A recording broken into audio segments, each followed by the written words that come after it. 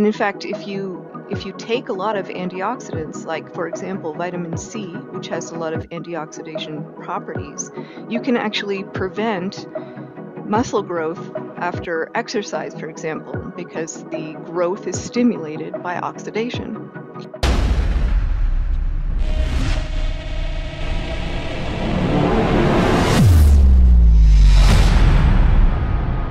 Hey guys, today we have a very special guest with us. She is Amber Hearn. Amber is one of the leading personalities of the meat-based diet movement and has been studying and experimenting with ketogenic diets since 1997. Being a data scientist with a background in mathematics, computer science, linguistics, and psychology, Amber overcame her struggle with weight fluctuations and some psychiatric issues by applying her analytical thinking, which ultimately led her to the world of meat-based diet. Her deep and meticulous research regarding ketogenic nutrition has helped thousands of people to reverse their illness directly or indirectly. I'm very happy to welcome Amber Hearn to the show. Thanks, Amber, for coming to the show. Thank you so much for having me, BNS. Oh, thanks, Amber. Amber, before we go into the interview, can you share where can people connect with you? Yes, I have a website called mostlyfat.com, mostly-fat, and I also can be found on Twitter with the handle Keto Carnivore. Thank you, Amber. Amber, my first question is, many health experts advise us to follow a low-fat diet, but can humans thrive without adequate fat consumption? Well, of course they can't strive without adequate fat, but the question really is how much fat do we need for it to be adequate, right? I think now that we have had access to a lot of carbohydrates from grain and other sources that we didn't have as much access to in most of our evolution, we're able to get a lot of energy that we might not have been able to get before without as much fat, but that doesn't mean that eating fat is bad for us or that eating fat isn't necessary. So there are definitely some kinds of fat that are more necessary than others. But saturated fat, for example, which is the one that a lot of people are speaking badly about, it's not considered essential because our bodies can make it, but that doesn't mean that it doesn't benefit us to eat more. And in fact, the more saturated fat that you eat, the less that your body has to make and the less that is in your blood. So if you're worried about saturated fat in your blood, for example, eating more doesn't necessarily raise that. Thank you, Amber. Amber, according to you, what is an ideal fat to protein ratio? Oh, that's such a tricky question. I think, well, if we're talking about gram by gram, anywhere between 1 to 1, so 1 fat gram per gram of protein, to 2 to 1 seems to be a very nice ideal for a lot of humans. If you are struggling with weight or autoimmune or other kinds of conditions that you think that brought you to the carnivore lifestyle, sometimes some people are finding that the higher fat, closer to 2 to 1 proportion, is actually better than the lower fat, closer to 1 to 1. But I've seen a lot of variety in ways that people can succeed in terms of fat to protein. It's very contentious because a lot of people are saying that the only way to lose weight is to really lower your fat and raise your protein, which I think is funny because in the low carb world, we've known for a long time that high fat does not cause fat gain. So it's funny to see this idea becoming popular again. And I will say that some people do get success by lowering fat and raising protein, but a lot of people also get success by actually raising fat and bringing protein back down to adequate levels. You don't want to go too low, of course, but I think there's a lot of success in that variety. Between 1 to 1 and 2 to 1 is usually where people want to be. Thank you, Amber. Amber, can you please clear the confusion regarding animal-based protein and mTOR? Oh, yes. So protein sometimes gets a bad rap because it can raise mTOR. Why do we care about mTOR? Well, we have at some point figured out that mTOR is involved in growth, but also that inhibiting mTOR can improve longevity. So, of course, everyone wants to live long and healthy. And so there's an idea that we need to reduce mTOR as much as possible. Well, we don't want to reduce it as much as possible because it's required for growth. You need it for brain synthesis, for muscle growth. So you don't want to put mTOR down too far. But there's a concern that if you're eating protein a lot, then you won't allow mTOR to be low enough, often enough, to allow you your best health. But in the context of a carnivore diet, there's something that is often not considered, which is that you are already in a ketogenic state. So when you're in a ketogenic state, actually mTOR suppresses ketosis. So if you have high ketosis, you already know that your mTOR has to be somewhat lower. So that's one aspect. The other aspect is that you are not stimulating insulin so much, and you're not probably eating as frequently as you would need to if you were on a more carbohydrate heavy diet. So what we see that I think is a very healthy pattern is that when you eat a lot of protein, yes, it may increase your mTOR for a short period, and then after you eat, the mTOR begins to subside again, and it's going to subside lower than it would be if you were on a carbohydrate-based diet, which with the insulin is going to keep your mTOR higher for a longer period. So to put that in more context, for example, one of the leading experts in longevity, Walter Longo, advocates for a 5-day fast periodically, maybe once a month, to maintain health through activating these longevity pathways that include inhibiting mTOR. But he's talking about a 5-day fast that's necessary to get those pathways activated from the point of view of being on a carbohydrate-based diet in which you're not in ketosis. Well, it takes 2 to 3 days to get into a ketogenic state from a high-carb diet. So the benefits that he's talking about that you need, in fact, I think he would probably say 3 to 5 days to get to, from a carnivore diet, you basically just overnight fasting or maybe even a little bit shorter, a little bit longer, is already going to put you in a position where your mTOR has been inhibited.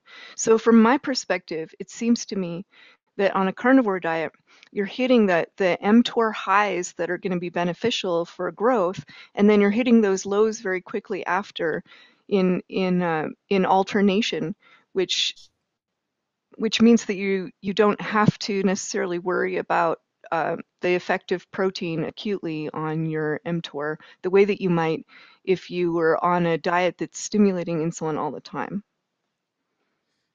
Thank you, Amber, for clearly explaining us. Amber, people are crazy about the antioxidants. What happens if you take too much antioxidation from outside? Antioxidants are a funny thing because the body uses oxidation and antioxidation to signal all kinds of cellular activities, including growth and metabolism. And most of that is done inside the cell. So you create oxidation, and then you endogenously synthesize antioxidants on your own that are just enough to put the oxidation in check to keep everything in balance. Now, it's true that a lot of chronic diseases are associated with too much oxidation that your body hasn't been able to keep in check. And so there's this idea that if you add antioxidants on top of that, then you can kind of help your body. But it's it's really hard to do that correctly because you can't see inside at the cellular level exactly how much oxidation and antioxidation you need, and it's all happening very quickly. And in fact, if you take a lot of antioxidants, like for example vitamin C, which has a lot of antioxidation properties, you can actually prevent muscle growth after exercise, for example, because the growth is stimulated by oxidation.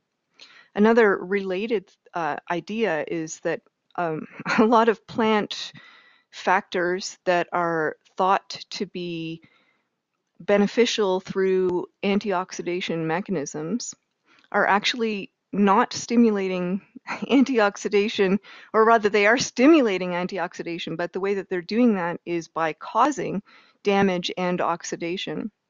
So, for example, curcumin from turmeric, um, we know that if we isolate that and concentrate it down, and you take a lot of that, especially in not just the spice, but in the pill form where it's even further concentrated, that can have an antioxidation effect in total.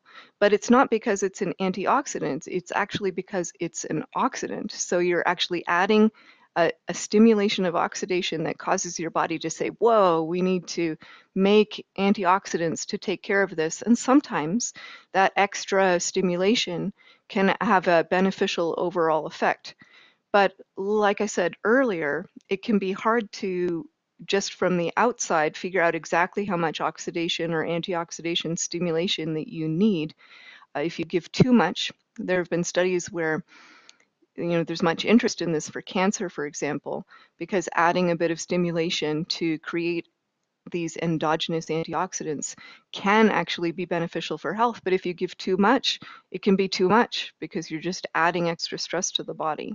So I think, you know, we need to be a little bit careful about just throwing things in a medicinal way without knowing what doses we need and assuming that more is always better. Thank you, Amber. For example, like even if you take the case of vitamin C, if you take too much of it, it converts into oxalates, right?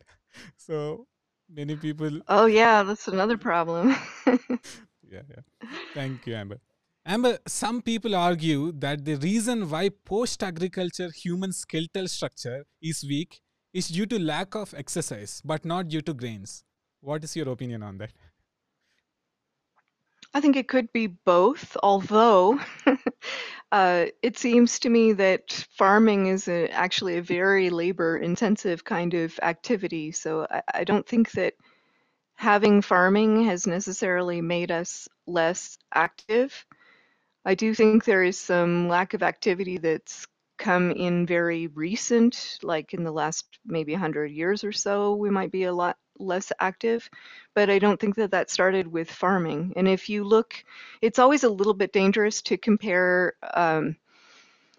modern hunter-gatherer or modern places that are not modern, if you'll excuse the sounding contradiction, but be careful to compare those people to a model of how we're imagining what people used to live like before agriculture.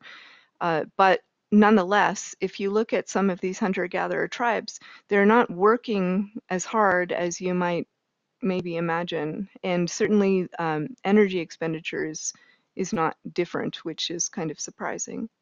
So yes, I do think exercise is going to make your skeleton stronger, but then there are other contributions. You need to have nutrition, proper nutrition, to be able to build a strong muscular and skeletal system. And nutrition definitely went down when we started grain agriculture and were less dependent on, or less, we had less available meat.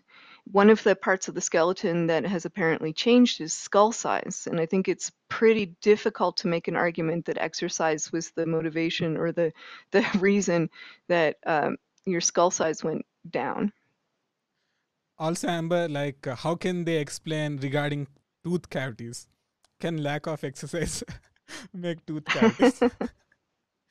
Good point. Yeah. Yeah. So, yeah. Thank you, Amber. Amber, can you talk about the importance of meat based bioactives? Sure. Most of the time when we hear the word bioactives, we are thinking of these kinds of antioxidant stimulants that I was talking about earlier, like quercetin and turmeric and um, other plant-based bioactives. But there are bioactive components in meat as well. So, for example, there are amino acids like taurine. Taurine is has so many good potential functions in the body. It's funny because for a long time it was considered a mystery because we couldn't find anything that it actually did. But once we started doing studies on giving taurine to people, uh, we saw all kinds of beneficial effects, for example, in diabetes and growth. And I can't remember off the top of my head, but taurine is one. Other meat bioactives, carnitine, which is important for fat metabolism. Carnitine, I think, is especially important if you're going to go on a ketogenic diet. So, of course, obviously, you can go on a ketogenic diet without any meat at all, but carnitine is something that you can only find in meat. Actually, that's not strictly true. There is some amount of carnitine in avocados, for example, but it's highest in meat and almost exclusively in meat. And carnitine is used to shuttle fat inside the mitochondria. And so when you're on a ketogenic diet, you're going to use up more carnitine than you would otherwise. So I think it's particularly important that you find a source of that when you're on a ketogenic diet. Thank you, Amber. Amber, what is the role of fruit in a meat based diet? Can we include fruits? Well, I mean, you can eat whatever you want, but I wouldn't call it a carnivore diet if you were adding fruit, just simply because the carnivore diet is it's a it's a protocol that people developed over time uh, by we had a community of people who were trying to eliminate plants from the diet and see what happens, and we found all kinds of benefits. And fruits were definitely not one of the things that were on this protocol, and it's not clear to me. I mean, we don't even have clinical trials already to see if the benefits that so many people are seeing from a carnivore diet are replicatable in a specific way by following that protocol. But if you then add other things like fruit, the guarantee that will give you the same kind of benefits becomes even lower because we just don't have enough uh, people who have tried that and found the same benefit. Now, there may be people who feel like, well, I did well on a carnivore diet, and when I added fruit, I felt the same or I felt better. But there are probably also as many people who tried to add fruit and are not getting the same benefits. So I think that if you want to eat an animal-based diet and add fruit and it doesn't seem to interfere with the benefits that you've maintained, then that's a fine thing to do. But it's not the carnivore diet. That's just something completely different. Thank you, Amber. Amber, why RDA ranges are not accurate? Well, the RDAs were designed to try to find out how much of each of the nutrients that we have learned are essential would be needed for a person for like an average person to be very sure that they were getting enough. So it's not a 100% guarantee, but the way that they're designed is if everyone took the RDA for a particular nutrient, then almost everyone would be getting enough. So that means that the average person is already getting more than they need, right? So that's what the RDAs are designed for. It's for a population. But all of the study that we've done to come up with these RDAs, and it's extensive because there are so many different ones and each one has a different way of trying to figure it out. All of these were done in the context of a high carb diet. And there are many things that change when you're on a carnivore diet from a high carb diet. So there are just food interactions, for example. If you're eating a lot of grains, which a high carb diet typically is, in which all these RDAs are based on a grain-based diet, you have interactions that would, for example, one good example for an interaction is zinc and other minerals. But we know that zinc, for example, is very much, the absorption of it is very much less when you're eating phytates, which are a high component of grains and legumes. So if you are looking at it, if you did a study that was looking at people who eat a lot of grains and legumes and tried to figure out how much zinc they needed, you're going to find that they needed a much higher amount than if you were looking at a population where they weren't eating grains and legumes. So many of the RDAs may be inflated by the context that they were developed in. Another problem can be just your metabolic, biochemical things that are going on. So I already mentioned carnitine, and I said that carnitine is not considered an essential nutrient because we can create it out of vitamin C, actually. Well, we need vitamin C. It's not completely made out of vitamin C, but one of the things you need for carnitine is vitamin C. And carnitine is used more in a ketogenic metabolism than you would expect it to be used in a high carbon metabolism. On the other side of the equation, something like magnesium might be used less. For example, iodine is related to thyroid metabolism, and we know that in a ketogenic state, our T3 levels are less. We don't need as much T3 because we're not using as much carbohydrate. So it stands to reason that we would need less iodine. Basically, if you look at all of the RDAs, we can't know that they will be the same on a ketogenic diet, and there are reasons to believe that some of them would be too high, or and in some cases maybe too low. So I almost feel like we have to start again with the RDAs because they just don't transfer. A lot of I'm not going to say that we don't need the same vitamins, because I think human physiology is going to be fairly stable in terms of we're still going to need things that we couldn't make in order to carry out metabolic functions, but the amounts, I think we have to start from scratch in a lot of those cases and find out what happens just because the interactions and the metabolic state are so different. Amber, where do you get your vitamin C? Well, I get it from meat. Meat does have some vitamin C.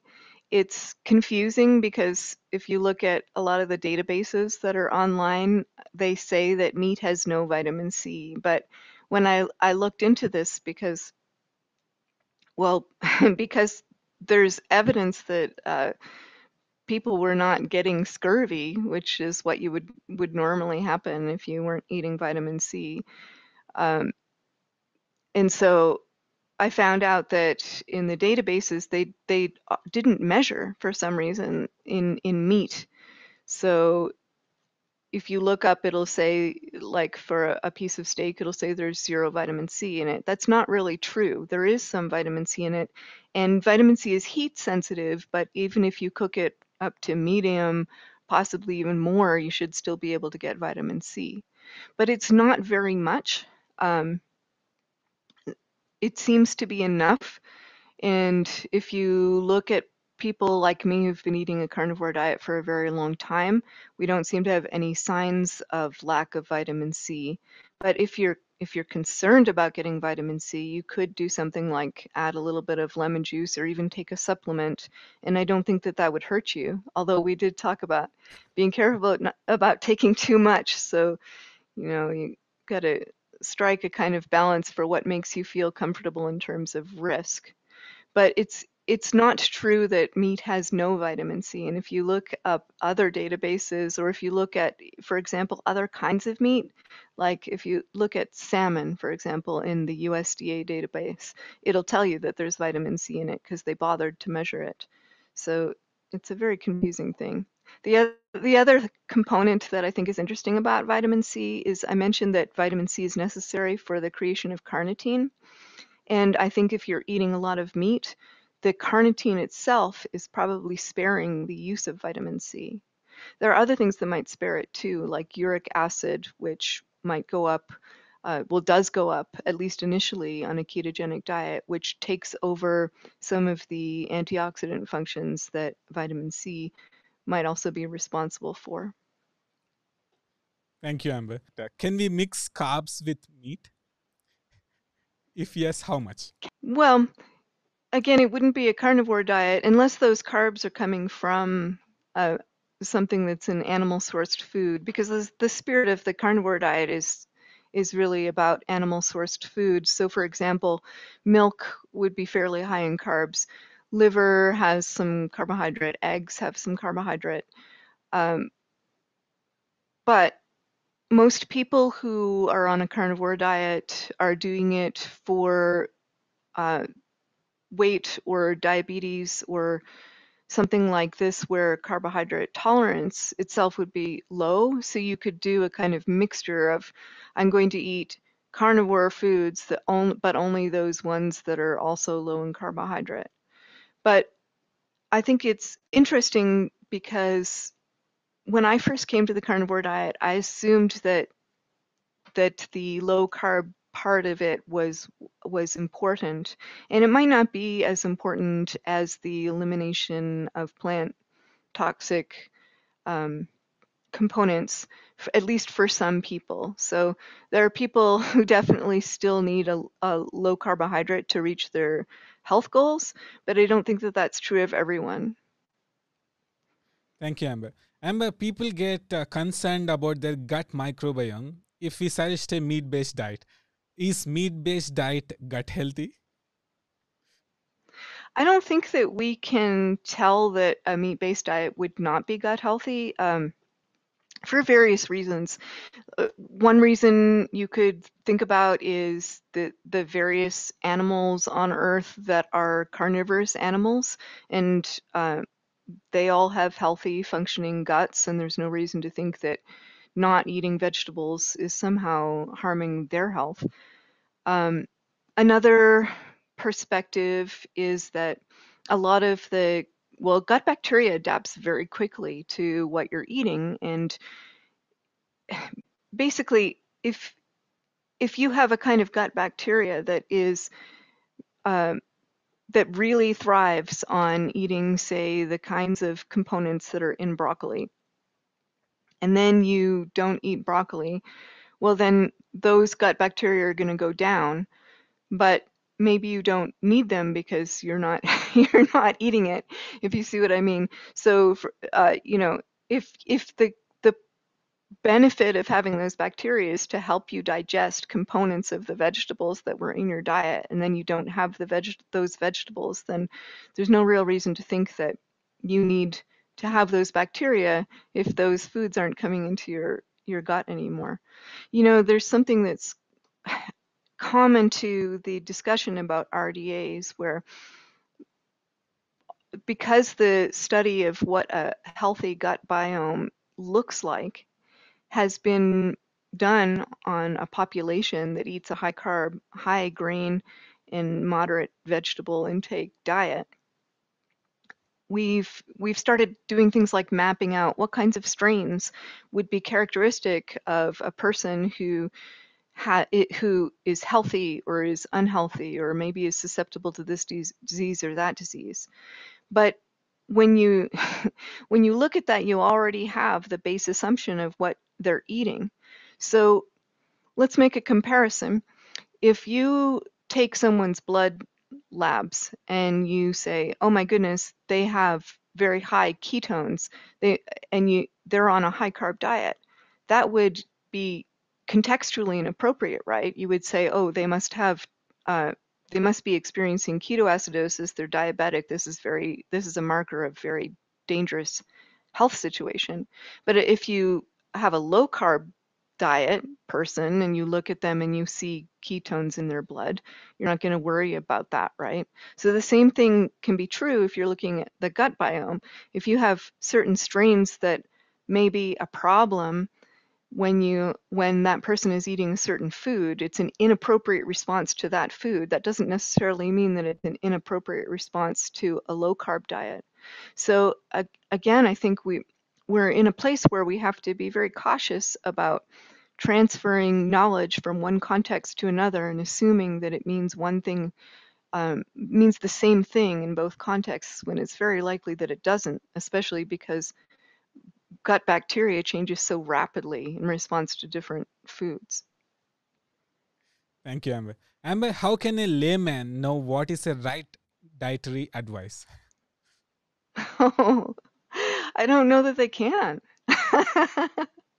um, you have to either, well, usually it's a combination, but you have to either decide you're going to trust somebody to do that research and make those decisions for you, or you're going to have to learn how to read some of the literature and make some of those decisions for yourself. Well, I guess the third possibility is that you can do a lot of looking at what happens to you and to people that you see when they eat different diets and look at their health and make decisions that way. It's considered not very scientific, but it's a little bit ironic because we don't want science to tell us to not pay attention to the experience of our own bodies, right? Like if science told you that there's nothing wrong with something that you happen to be allergic to, and we didn't know that there could be such an allergy and you ate it, you wouldn't, and you had a bad reaction, you wouldn't keep doing it just because you couldn't find a paper that told you that it was bad, right? So I guess those is a three-pronged approach. You find people that you trust, and you can do that through looking at what they've said and trying to reason out whether they're being logical or whether they're getting the results that you think are correct. You can learn how to dissect the literature yourself, which may seem very intimidating, or maybe you don't have time for it. Like there are all kinds of things that I don't have the time to become an expert on, and I just have to decide that some people in my life I'm gonna trust what they say about it. And you can try things out for yourself. And I think all three of those are valid methods.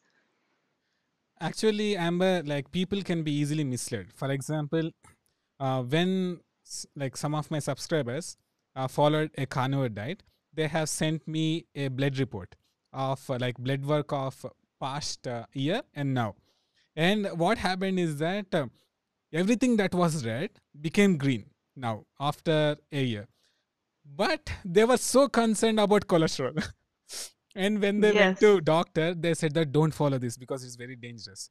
But I'm asking, you reverse like 20 symptoms or something, and you're concerned about is like the cholesterol. So people are easily misled. So that's one concern.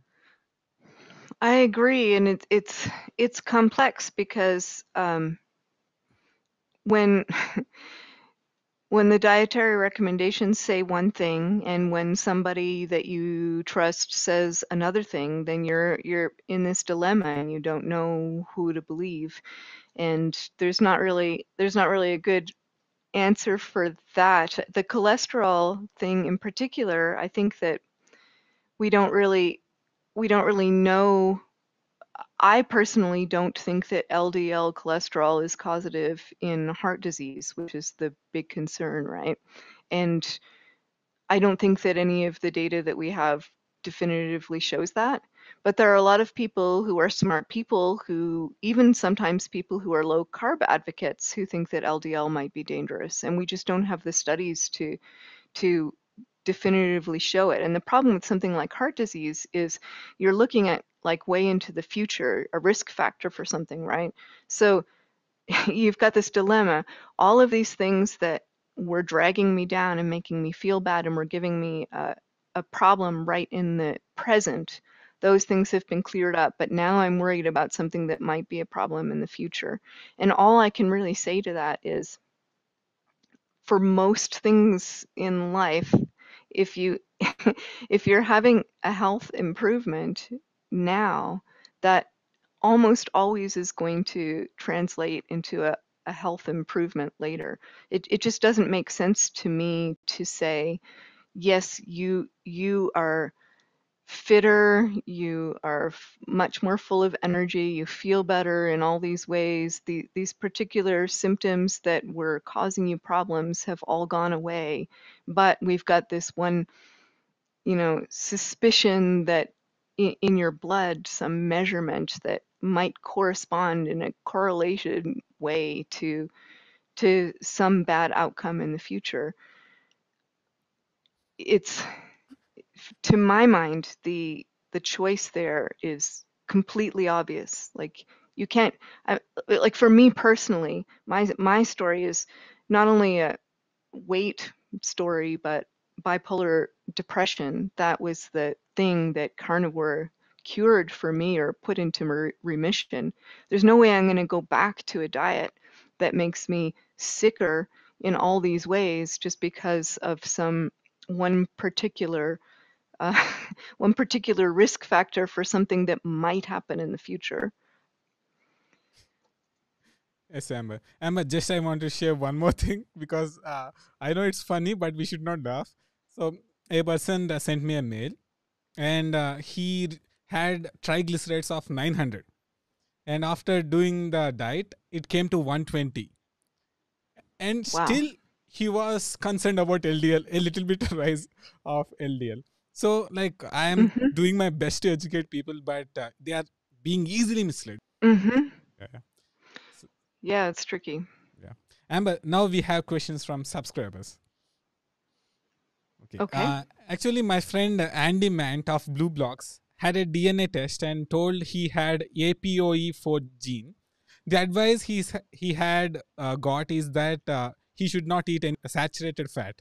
Is that good advice for him? And what should he eat instead of saturated fat if he's following a carnivore or keto diet? Okay, so what I understand about that advice is that it comes from looking at LDL, actually. So it's very much tied into the conversation we just had. So saturated fat seems to increase LDL more in people with ApoE4 than in other people. And then there's a presumption that that high LDL is going to lead to heart disease outcomes. I don't think that that's an established link. And so I would say that he should only follow that advice. He or she should only follow that advice if they think that LDL causes heart disease. The other component that you might take into account is that it seems like, well, ApoE4 is apparently the older variant of that of ApoE, and so there's at least some kind of reasoning that you could apply that the ApoE4 is the uh, variant that would be more associated with uh, the diet that is less modern and therefore more meat and fat heavy. So I know of a lot of people who are ApoE4, and some of them do follow this advice to eat less saturated fat. And so if you're going to do that, and if you're on a carnivore diet, that means, well, you're going to have to eat more, I guess, more fish or try to, I don't know, you're going to have to avoid dairy almost certainly because dairy is a very high saturated fat diet or source. But a lot of people that I know who have ApoE4, one or two copies of that, don't subscribe to that idea that saturated fat would be worse for them. And in fact, they think that it might actually be, they might be better suited to a diet with high saturated fat and high animal foods. But they just accept the risk of having the higher LDL. Thank you, Amber. Amber, Heather Gorby has a question. What is an ideal protein to fat ratio and fasting regimen for perimenopause women? Mm-hmm. Um, Some people have said that menopause might require or make a higher protein and lower fat regimen more appropriate, but I don't think we have enough evidence to say something like that. I have seen people both postmenopausal and premenopausal who are thriving better with higher fat than higher protein. I think the only answer at this point is to try both and see which works better for you personally, because seem to have enough information on why one works better for some people than others, at least in terms of weight control. Thank you, Amber. Amber, we have another question. Can a meat-based diet help with bipolar and depression? In my experience, yes, it can very much. You know, I was on a low carb diet since 1997, and that gave me a lot of health benefits, but my depression continued to worsen over the course of over a decade while I was on a low carb diet. And it wasn't until I removed plants that my bipolar disorder went into complete remission. I mean, I've been off all meds for over 10 years. I have not had a relapse in that way. That doesn't mean I don't have moods, but I don't have the kind of symptoms of depression and suicidality that I used to have just basically constantly. I wasn't constantly suicidal, but I would have those symptoms and other kinds of mood fluctuations on a very regular basis. So we don't yet have a study showing how many people that would work for. I know it's not just me, and I definitely think it's worth trying because the only other solutions that we have at this point are medications that come with side effects and that don't always work. Yes, Amber. Recently, I interviewed Michaela Peterson, so she has the same point. Yeah. Amber, can we get all the vitamins and nutrients from a meat-based diet? It seems so, yes. Especially if you're going to include organs. Um, when you talk about the question of can we get all of those nutrients, it's you have this baseline assumption of what you think the amount of all those nutrients are, and as we already discussed, maybe some of those um, established nutrient levels may not apply on a carnivore diet once you are regularly ketogenic and you've removed certain interfering factors. However, we have examples of societies, for example, the Inuit or the Maasai or the Mongolians or certain Plains Indians in North America who were on a meat-based diet and thrived just fine. So that's one way of looking at it. Another way of looking at it is just going through the list of RDAs and seeing that you can actually get all of those things from some animal source. The one that is a little bit more difficult if you're not eating dairy might be calcium, and I don't know if calcium needs are changing depending on the carnivore diet. It could be, but if you are not eating any dairy, calcium might be a source of concern. Thank you, Amber. Amber, last three questions. A subscriber is writing that. Our ancestors did not had access to eat meat 3 times per day. Then is it healthy to eat meat 3 times per day if we are hungry? Or is there something called too much eating of meat? Okay, so let's strip that back into there's several components. Our ancestors did not have the ability to eat meat 3 times a day. I'm not sure that we know that that's true. Um, we talk about famines being common, but I think that that might actually be a myth. We know that famines were common once agriculture came into play, because when you have grain agriculture or other agriculture as the basis of your diet, then something like a drought can wipe out your stores, and then you're faced with a famine situation. Whereas if you're hunting, yes, you can have times where the hunt wasn't good, but we also would store meat, dry it or ferment it for to be able to use it for a long time. So it's not entirely clear to me that people didn't have the ability to eat 3 times a day if they wanted to. Um, if you're actually hungry and you have the ability to eat because you have access, then it's not also not clear to me that that would be unhealthy. We definitely benefit from having periods in which we don't eat. It's normal to have, a meal and then let your let your metabolism carry through and then have a period where you're living off of your body stores. But if you're actually hungry, I think that that is a signal that has a reason behind it and we need to pay attention to. If you're hungry 3 times a day, I think that's a little bit uncommon. Most people that I talk to are on carnivore eat twice a day, but I know some people who eat 3 times a day. And if you're getting that signal for hunger, then either you're not eating enough at your meals or you just need a little bit more. Like some people have more propensity to have blood sugar fluctuations. And if eating more times per day is helping keep your blood sugar steady, then I think that that's probably fine. But I would say that if you are not getting satiety from your meals, then maybe you're not eating enough or you're not eating enough fat uh, to feel that steady energy to last more hours throughout the day. So I guess what I'm saying is it's not necessarily bad, but if you're worried about being hungry all the time, maybe you should try eating more and making sure that you're getting enough and enough fat.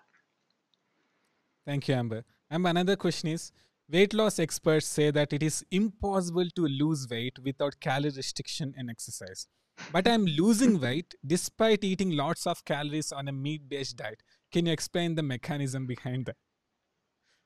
Yeah, there's a confusion between calorie restriction, which is definitely not necessary for weight loss, and a calorie deficit, which is definitely necessary for weight loss. It's like tautological. So you can't you can't lose weight without the calories that you're expending being more than the calories that you're taking in, right? But that doesn't mean that in order to get that difference between what you're expending and what you're taking in has to be something that you've voluntarily done, right?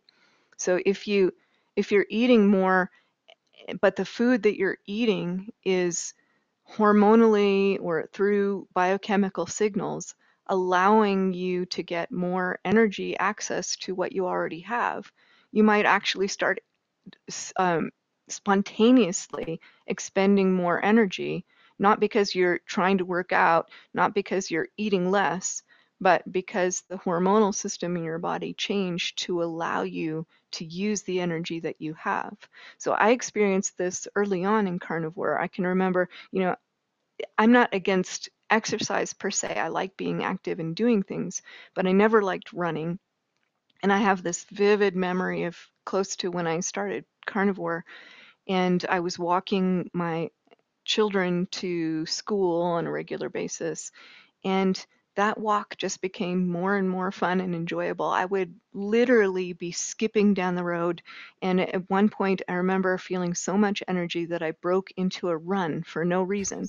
And it's it just was very clear to me that even though I was eating more, and I was eating a lot at that time, when I was losing weight intensely, I was also eating over 2,500 calories a day on average. And yet, the energy that I had access to was more than it was before. And I think that's what accounts for the difference. So you don't need to restrict calories to have a caloric deficit. Thank you, Amber. Amber, last question. Would you like to issue a 7-day challenge to our subscribers? Would I like to issue a 7-day challenge? Okay. Um, if you are already on a carnivore diet, then I would challenge you to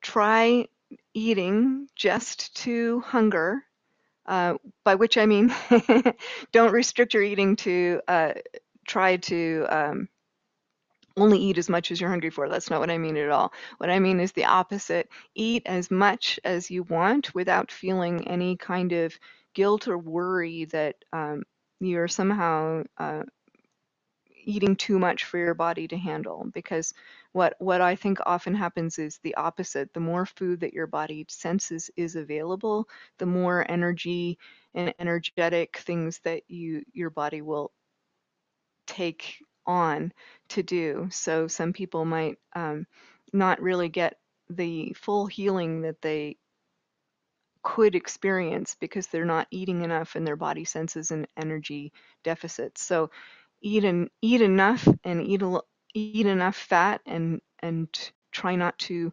worry about it and try not to put um, all these constraints on what you're doing. Think and free yourself to think about other things that you enjoy in your life other than the number of calories or how much food you're eating. Thank you, Amber. Amber, thank you so much for coming to the show and helping us to become healthy. Thank you. Thank you so much.